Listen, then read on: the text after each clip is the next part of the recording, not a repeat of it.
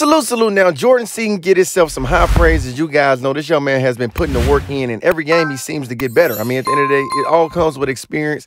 Being a freshman thrown right into the fire is not easy for everyone, but this young man right here is definitely battle-tested, and he is one of those guys that's just definitely one of them guys. Basically, long story short, you guys can see Jordan Seaton didn't get any pressures allowed last game, and you guys can see, as they reportedly say, he haven't had a sack given up since the Nebraska game. Now, that's a lot for a freshman. If y'all new to this channel, make sure y'all go down right now and hit that like button for Jordan Seaton. In particular, this young man is doing some great things. Subscribe right now. Turn that post notification bell on to all.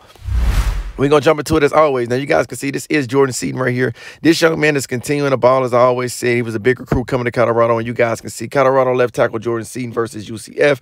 42 pass block snaps, 0 pressures allowed, and a 78.3 pass block grade. Now, you guys can see it continued on, but basically saying Jordan Seaton, 81.1 pass block grade, 0 pressures allowed on 40 passes, pass block snaps. Now, you guys can see 4 pressures and 0 sacks allowed on the season outside of Nebraska game is what they say. And at the end of the day, this young man right here, if you just cut the film on outside of maybe a few penalties here and there, just trying to get ahead of his man and get ahead of the count, things of that sort, you guys can see this young man right here has been balling and handling his business, especially for a freshman. I mean, they've been on TV every game. He's been under a microscope, and in so many regards, you have to tip your hat to this young man right here, because at the end of the day, like I said, when you're a freshman and all the eyes are going to be on you, especially on that offensive line, you have to really salute what he's doing. Me personally, I love to see it. Y'all got to hit the like button for Jordan Seaton. Salute to this young brother right here. And no matter of fact, give Phil Loho a lot of credit too, because what he's able to do with this offensive line, I think Coach Prime got all the right guys.